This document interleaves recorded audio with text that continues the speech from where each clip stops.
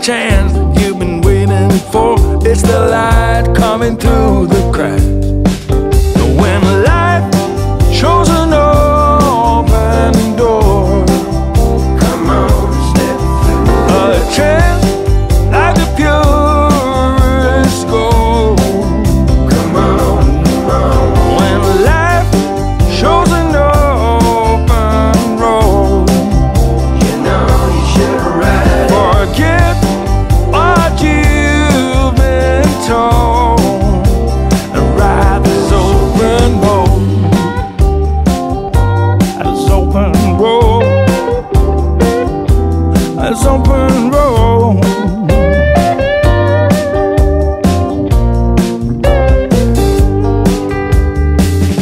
Boom, boom, that knock on your door, it's sounding further away. Don't lose sight, life was times before. This is now today. When life shows an open door. Good morning, Kathy. Another happy day in the Tahoe, just driving along. Although you are wearing your snazzy new jacket that I got you for Christmas. Yes, I am. It's beautiful. Today we're doing something interesting, kind of unique. Well, I wasn't invited, by the way. You would rather be doing what you're doing than going to do what we're going to do. Yeah, that's true. Yeah, we're driving down to Culver City. We're going to grab Sean and Isla, our kids, and I'm going to take them to see Aquaman, and you are going to babysit Abigail. That's what grandmas do. That's right. I'm not going to do that. I'm going to take the older versions and go see this movie, and we'll see if it's good. You know, I don't know too much about it other than they spent gobs of money on it. And but Kathy's wearing that jacket to kind of go with the theme. Oh, yeah. Yeah, lots of waves, wave Since action. I didn't get invited to go see the movie. Yeah, just keep rubbing it in, buddy. It's not going to work. But first, we need to go to La Salsa, grab some burritos, and then head on over. When life shows an open door, come on, step through. A chance like the purest gold. Come on, come on.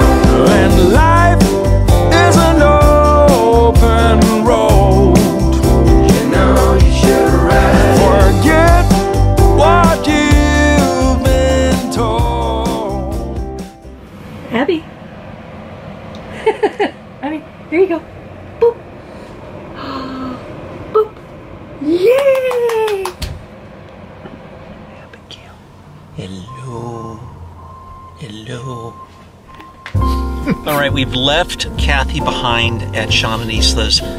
She's taking care of the baby. I am sitting next to the baby seat, but there's no baby. It's like gone. She's gone. Sean's driving, Isla's with us, and we're gonna go see Aquaman because I don't really have a reason. You know, why are we seeing this movie? Oh man, because we're fans of Entourage. Yeah, we're fans of Entourage. I'm not. Shawnee said they're huge fans of Entourage. Excuse me. Huge fans of Entourage. I don't even know what that means, actually. So really. I know there's lots of fans of that, but I'm going to go see it because I've been a fan of Aquaman. He's been my favorite superhero, even though they changed him completely from being an Aryan-looking guy to a long-haired hippie dude. They should call it hippie Aquaman. Yeah. Aqua hip. Something like that. Gotta work on that. So we're going to 3rd Street Promenade, and that's where it's playing, and that's about all I have to say about that.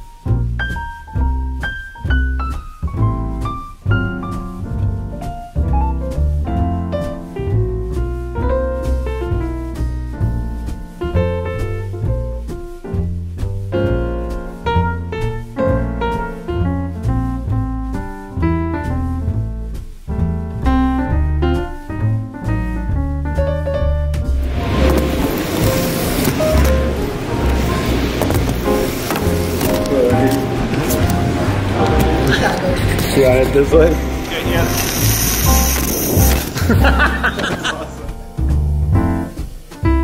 We're in the bowels of the Santa Monica theaters, the AMC.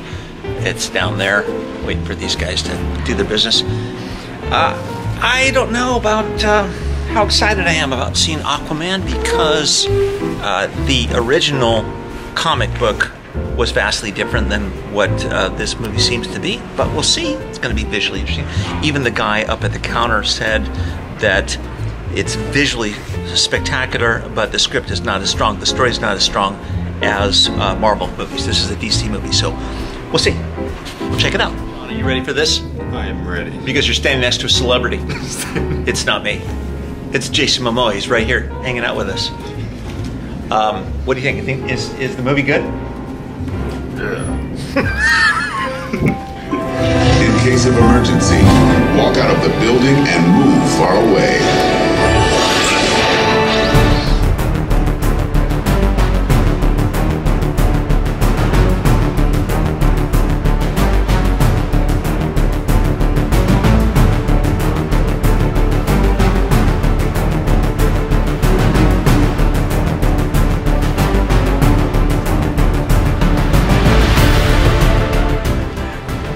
Aquaman. Aquaman. Wow. I need a nap now. I think the movie was about 7 hours. Maybe it just felt that way. It was a lot. It was a lot. How would you describe that movie in one word? Blow. Blow. Blow. I don't even know what that means, and I totally get it. Exactly. We were describing it as we walked out, and I had mentioned that it's basically like you're filling up your car with gas, and once it's full, then you just continue to fill it for the next hour. Just kind of keep going. Now, About it. On the negative side, on the positive side, it was visually quite extraordinary. Yeah, very. Amazing. Yeah. Lots of things that you haven't seen before, like riding whales and seahorses and things like that. I haven't seen that before. Yeah. Whale riding. Yeah. And You know. shark riding. Yeah, always fun. I wouldn't mind trying that. But one thing that's missing. What's the one thing that's missing? Story. A story. Kind of. There was a story, but it was kind of the standard revenge story in that guy does something, the other guy doesn't like it and wants to get revenge, and then there's a big battle that ensues for 2.5 hours. Yeah. Right? But Aquaman didn't have a car. He didn't have a cool car. There you go. And I think Aquaman needs a cool car. And if you had one, what would it be? What would you give him? Well, one of those cars that could go on land and water. Yeah, one of those boat cars. Yeah, I think that makes a lot of sense because perfect. you know it may not go underneath, but James Bond had a submarine car, and that would go over well. That would be good. Yeah, although he's kind of beefy, I don't know if he could fit in the Lotus Esprit, Right. but we could make a bigger one. There you go. Something that would fit the more Trident. burly. The Trident could be on the top like a surfboard. Oh yeah, that's You know, perfect. and that way he could be stoked and drive his car and do everything he needs to do on land and on sea. I'll look into that momentarily. But otherwise, scale of 1 to 10, Aquaman being... So hard. Waiting for it. 3 or 4, maybe? 3.4. Yeah, 3.4. There we go. 3.4. Story needed to spend a little bit more time developing Aquaman before he was Aquaman. Right. Right? Exactly. Like Aqua Baby, Aqua Kid. Yeah. Yeah, a little more on that would have been nice. So maybe a prequel. If the movie makers are listening, prequel to Aquaman, call it Aqua Squirt, Aqua Kid. Yeah. There you go.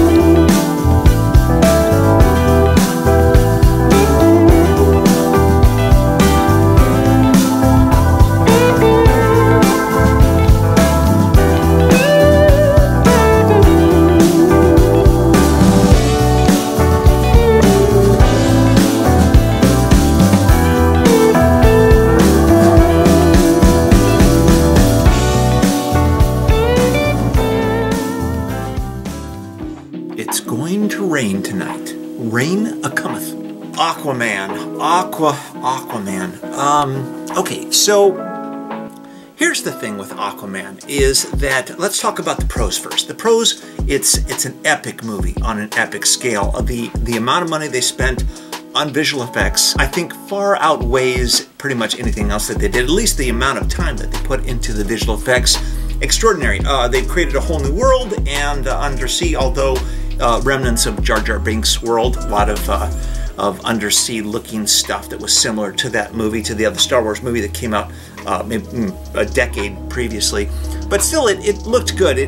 Everything was, the quality of everything was as high as you can do in a movie like this. The acting was pretty good. You know, the directing, certainly. James Wan, great directing. No complaints about directorially, you know, where they place the cameras, the types of shots, things like that.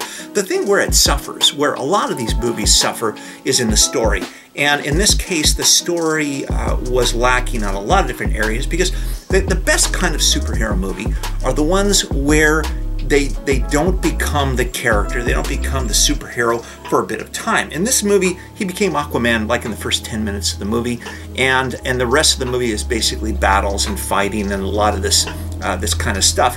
And although that visually is interesting, it's less interesting because they haven't developed the character, and you don't connect with the character emotionally, and that's very important. By far the best superhero movie, in my opinion, that's been done was Batman Begins, because he didn't become Batman for 3/4 of the way through the movie. So by the time he did become Batman, you really understood his plight, why he was going to be what he was going to be, and you understood every single tool he had and its purpose and what motivated him. And of course, Christopher Nolan was a tremendous director, a tremendous storyteller, and a tremendous screenwriter between he and his brother. But this movie, Aquaman, was suffering in the realm of story as to what was motivating Aquaman to do things, and then there was a lot of little things that bother me that would take me out of the movie. And that's the problem with movies like this, which are 2.5 hours, is that they struggle with keeping you in the film, and the way that you connect with viewers in movies is not from here, but from here. Good experience, always fun.